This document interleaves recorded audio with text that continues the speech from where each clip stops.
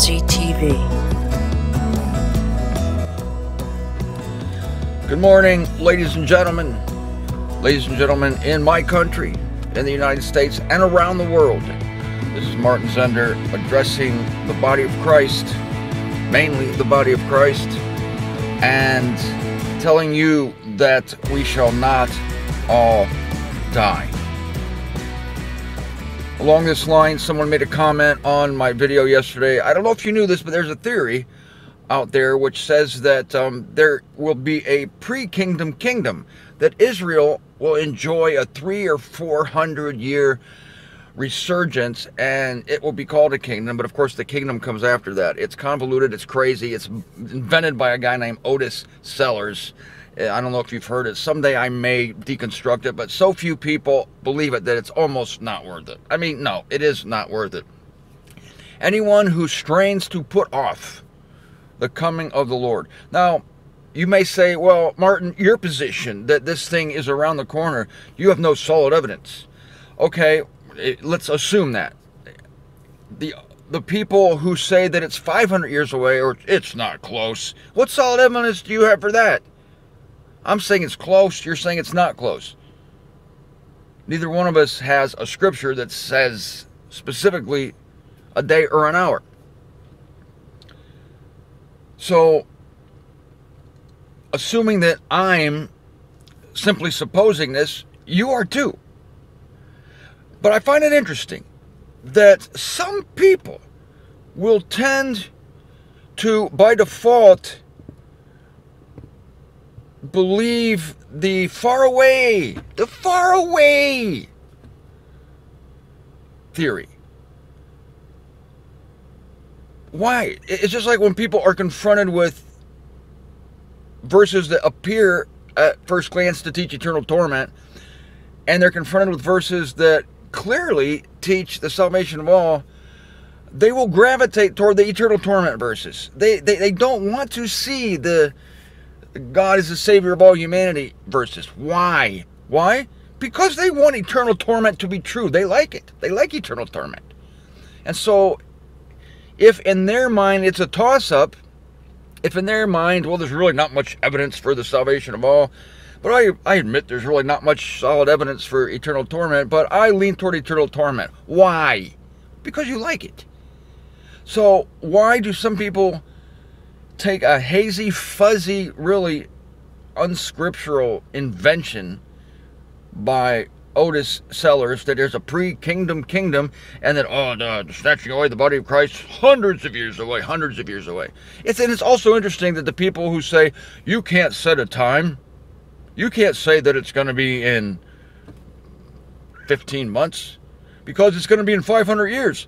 You're setting a time too, numbnuts. You're also setting a time. It's because I have a theory that people who like to put it off, who will gravitate toward far, far away, they love the current eon. They love the current eon. They don't want things to change. They're happy with their families, with their jobs, their situation in life. They don't want this to end. They want it to keep going on and on because it's so lovely down here, isn't it now? Well, maybe for them it is, but some of us feel the pain of the world. So, what the heck? Someone said that, boy, Martin, you're going to have egg on your face when what you are hoping for doesn't occur when you are hoping for it, when you're longing for it. Obviously, Martin, you're longing for the coming of Christ to the point that you will bring to us indicators that the coming of Christ is near. Boy, are you going to have egg on your face. Hey, dude, I have egg on my face 576 times a day.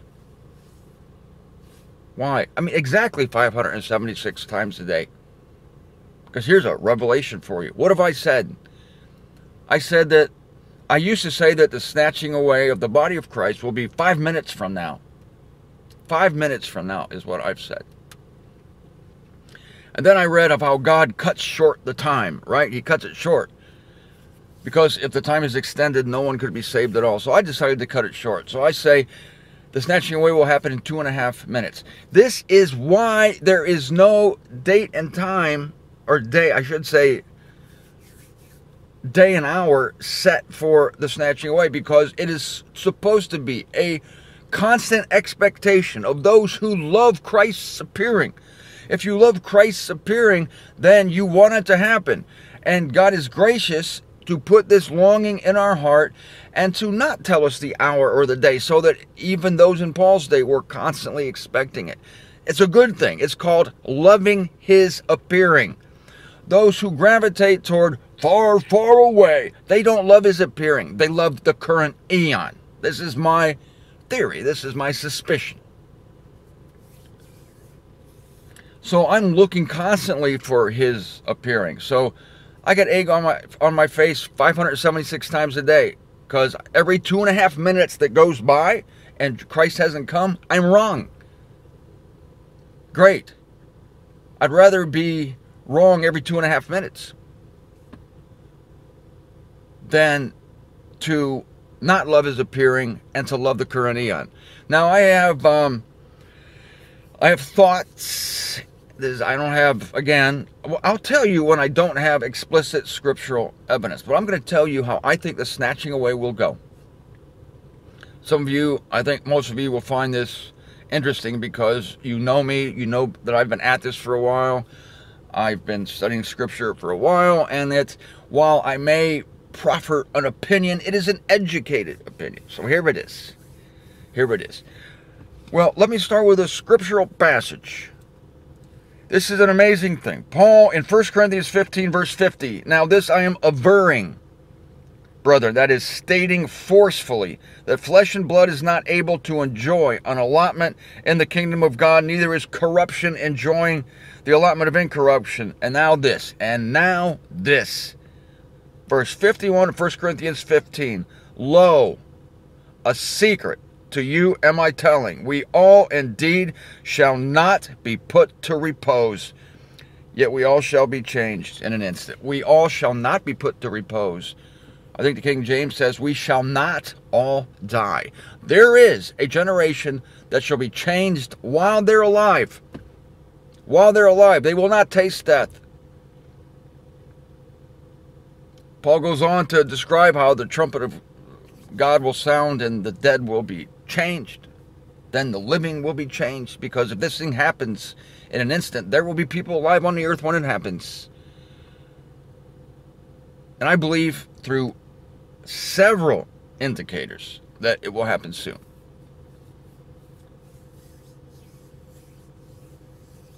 This is real. Now I'm going to tell you how real I take this. I know it sounds like fantasy. I've said that many times. I could go to 1 Thessalonians chapter 4, verses 13 through 17, but you know that drill. The Lord will descend from heaven with a shout of command, the voice of the chief messenger, and the dead in Christ will rise first. Thereupon we, the living, who survive to the coming of the Lord. That will be changed together with the dead. This is a parallel passage, as you know, to 1 Corinthians 15. But the shock of this is to say, we shall not all die. Get it? We shall not all die. So this event that we are looking forward to is real, and it is going to happen. Here's how I think it is going to happen. First, let me tell you how I used to think it was going to happen. I believe that there are very, very few people in the body of Christ. The world is saturated with worldly unbelievers, and even more saturated with religious unbelievers. They do not believe one iota of Paul's teaching, that is on the death of Christ, because people believe, and the majority of people that are religious believe in the Trinity, which denies the death of Christ, and that Christ died for our sins. The majority of religious people, I will say all of them believe that your sins are taken away when you believe in Jesus Christ. That takes away the truth that Christ took away your sins. Anyway, so that is, they don't believe one thing in Paul. And I'm sorry, but somebody with a fish applique on the back of their car does not a believer make. A fish applique on your car does not a believer make. Cute little Christian sayings on your refrigerator do not a believer make. Church attendance doesn't mean you're a believer at all, does it? Of course not. It's believing Paul's evangel, and it is rare as a lightning strike, even rarer than that. So there are not many members of the body of Christ. I would be shocked if there were 5,000 members of the body of Christ alive today. I actually think the number is closer to 500, and I'm not kidding you. I'm not kidding you. This is me. I don't have any proof for it, but I'm going by scriptural precedent. We're dealing with a God who saved 8 people from the flood. We're dealing with a God who chose 12 disciples, who brought 2 into the promised land from an entire generation of Israelites who traversed the deserts after having come out of Egypt. That's what we're dealing with here. So there are very few in the body of Christ. Therefore, the snatching away, contrary to the Christian ideas, the Christian theories, where at the snatching away, planes will crash because all the pilots are believers, of course. Buses will crash. We all know all bus drivers are believers because they go to church. Some of them go to church twice a week. Ooh, they must be believers then. There will be multiple chaotic events happening in the world. Because when the snatching away happens, of course, every member of the world's most populous religion, of course, they're all believers in Paul's gospel. So we're talking millions and millions of people being snatched away. No, we're talking hundreds, not millions. Paul's gospel, when Paul revealed it, he called it a secret. He called it a secret. In many ways, it's still a secret. Because so many people, isn't it odd? Before Paul's letters were written, this was a secret.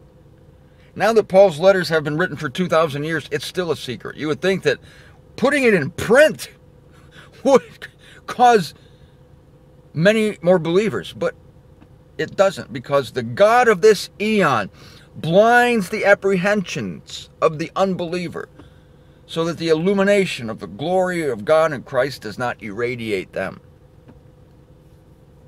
I'll give you more details on that soon.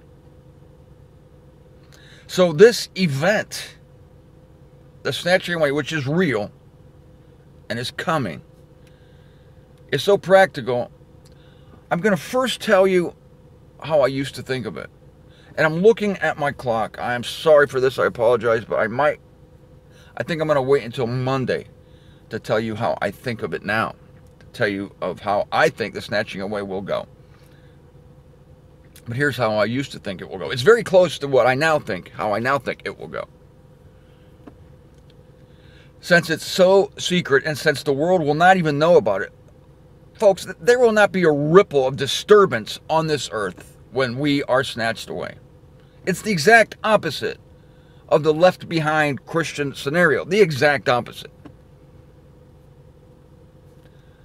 I used to think, okay, every one of us, all 500 of us, when that day and the moment arrives, we will each be in a remote location. I used to say this, and I really wasn't joking. I really wasn't joking when I said this. Some may laugh at me. I don't care. I don't care. I would tell friends, I probably said it on a show, that I think every member of the body of Christ, when this event occurs, will be in the shower. They'll be in the shower. Because everybody's going to be alone, so that nobody sees it. Everybody's going to be isolated, so that nobody sees it. And when you're in the shower or taking a bath, you don't have your clothes on, so you're not going to leave clothing behind. And so, how perfect. I wonder if God could make sure that all the members of the body of Christ are in the shower at the same time. That seems highly unlikely. Really? Of course it doesn't. God can do anything he wants. So, I thought, Paul's gospel is a secret from start to finish. But then there was a disturbing thought there, is that what would our loved ones think? Because I said it won't even make a ripple on the earth. That's broadly speaking. But of course, your loved ones will miss you. And they will wonder what happened to you. And I have a suspicion of what they might think. Were there no witnesses? The scenario I am painting for you is one in which there are no witnesses. No witnesses to the snatching away.